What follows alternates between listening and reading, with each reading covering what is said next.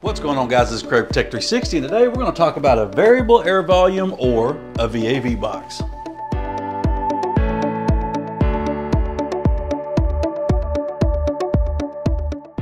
Alright guys, first and foremost, click on that video, make sure you like and subscribe. Let's get into it. So I wanted to only talk about this because I've had a few people in the past with where I work, they've asked about them, what do they do, how do they operate, would they be good for my building, so forth and so on, for people that have asked about getting some and maybe inquired on getting some.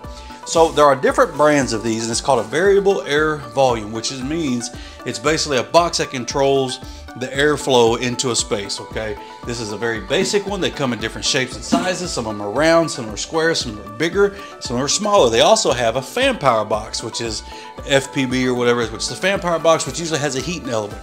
Some of these, you can buy these as well with a heating element as well, but most of the ones that we have in my building do not have one. It's just for AC only. Now, basically what it does is you have a main trunk, like a main air conditioner on that floor that just feeds air through one trunk, right? One long trunk.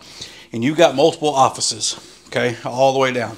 And instead of just having this thing just dumping air all the time into these offices, you can have the main trunk, the line come off into one of these and then into the office space, to where you can get on your system and you can say, okay, like let's say, well, it's a little hot in this office. Can you adjust it, a little cooler for us? All right, cool. You get on your graphic on your operating system that they set up for you, and you can click on that office. You can click on this box and say, okay, well, the office shows that it's 75 degrees. Let's bump it down to 73. Okay, so then what's going to happen?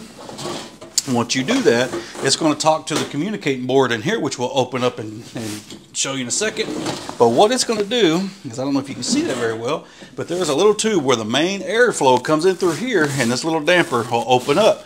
And it'll open up just a little bit, just to let the air flow through, right? And depending on how much air you need at one time, will determine how much that thing opens at one time.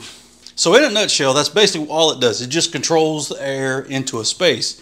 Now, different companies do offer this. Now we use Trane. Now everybody knows Trane's pretty expensive on anything, but stuff like this, you kind of get what you pay for. There are multiple other companies. So once you take this cover off here, set that aside.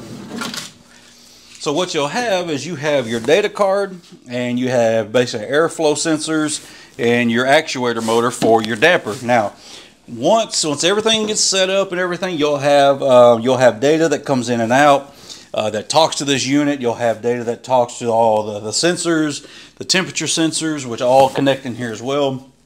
And what this does is basically, once you say, hey, I need that to go to, I need that space to be 72 degrees, it's going to talk to this board, which is going to power to this board, which was going to actuate the little damper in here. So what it'll do is, like, if it, like let's say, it's already cold in there and they want it turned down. All right, it's a little too cold. Let's cut the air off. So that's basically what it'll do.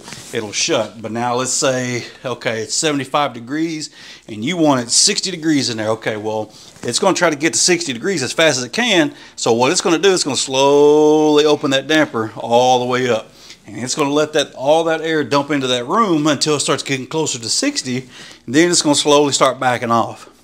And it'll back off a little bit more. Now, once it reaches temperature, it'll shut quite a bit. It probably won't close all the way, just depending on how your minimums are set.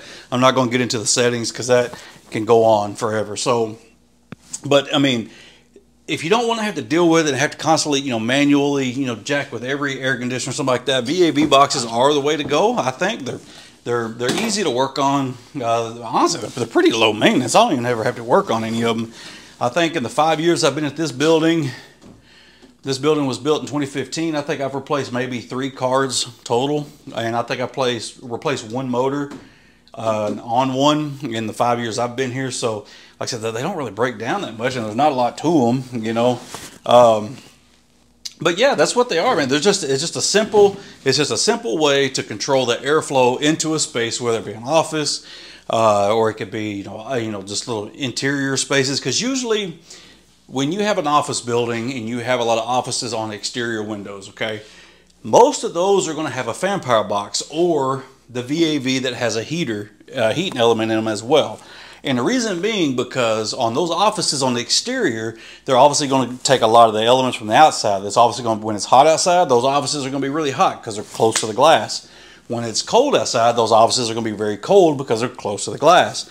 So naturally, how most offices are set up, all the exterior offices, which we call the windows, or all the offices that are up against the windows, those all have fan power boxes, which have it's just an oversized one of these, but it's just real big. It lets a lot of air through at one time, and it feeds multiple offices. Instead of this one just feeding one space, you'll have a bigger one that can allow enough air to feed 3 or 4 offices and heat 3 or 4 offices. So those will have fan power boxes so they can heat and cool those offices. And usually the interior, more closer to the middle, the inside of the building you have these to at least cool the space. And usually the heat from the offices in the wintertime will heat the interior space. Usually. I hope that kind of explains it to you what these do.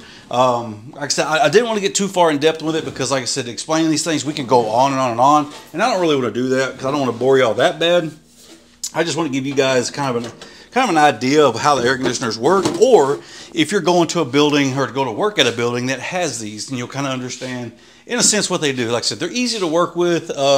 Once you start getting into the technical side, into the statuses and details and changing parameters and stuff, it doesn't necessarily get tricky. You just have to know like the area that you're cooling, like you gotta know your square footage and stuff, so you can kind of set your CFMs, all your air volumes and stuff, because you don't want to have one of these in an office and this thing just opens up and it's blowing papers off the desk. You don't want to do that. Okay, you want it to where it's kind of a subtle change. You don't want to just air everywhere, because it's not. I don't know how to explain it. It's just not good.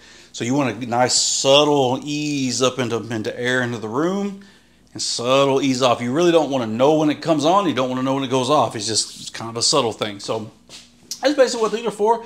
Like I said, there are several different sizes, all kinds of different types and models of these. This isn't the only one. This is just one of many that we removed out of a space that we had built or had built out for another tenant. And we had about 12 of them that we didn't need. So we got rid of a bunch of them. Yeah, don't worry about this. This is a motor, actually a blower motor from Train, actually, out of another fan cool unit, which serves one of our restaurants. And that thing, I think if I remember right, was about $1,500 or $1,200. This is a hot rod motor. It's a variable speed, which is kind of, you can go down slow, and it's a smooth variable speed, so it's not like a boom, medium, and then boom, you know, and high or whatever, or low, medium, high. It's a very smooth, gradual variable speed. Very expensive. But anyways, guys, that is it. I hope that kind of gives you an idea what a VAV, or a variable airflow volume box, is. If you have any questions or comments, comment below. Don't argue, don't fight. Until next time, guys.